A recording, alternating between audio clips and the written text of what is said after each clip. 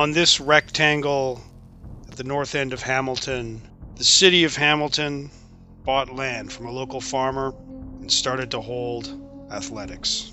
In 1928, the stadium was built, and they called it Civic Stadium, keeping it simple. 1950 was when this stadium hit the big time. That was when the Hamilton Tigers and the Hamilton Wildcats merged to become the compound menace they call the Hamilton Tiger Cats. And in the 50s and 60s, this place was famous for being one of the ugliest venues for football around. It was so ugly that television broadcasters would try their best to avoid filming here. But then they shook things up.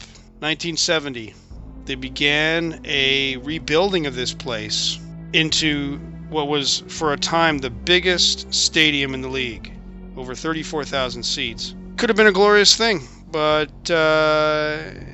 they made one big mistake. They forgot the essence of a rectangle of grass. All you need to play football is a rectangle of grass, and they couldn't get that right. Because they made it a rectangle, but they didn't make it grass. It was around this time that some people with big ideas thought that grass was a thing of the past, and that we'd be okay with this new invention that first they called it chemgrass, and then it was more fancifully rebranded to astroturf. So now, instead of smelling that dewy grass in the morning, I only smell the plastic of fake grass.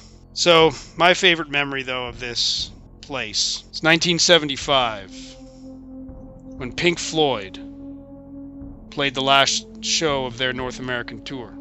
And in the grand finale, they decided to use up all the remaining fireworks, and they blew up the scoreboard.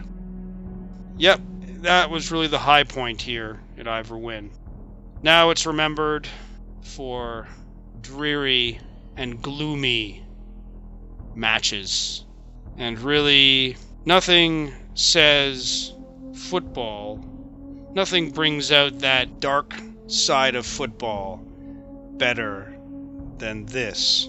This sad, yet in its own way wonderful, little rectangle of fake grass.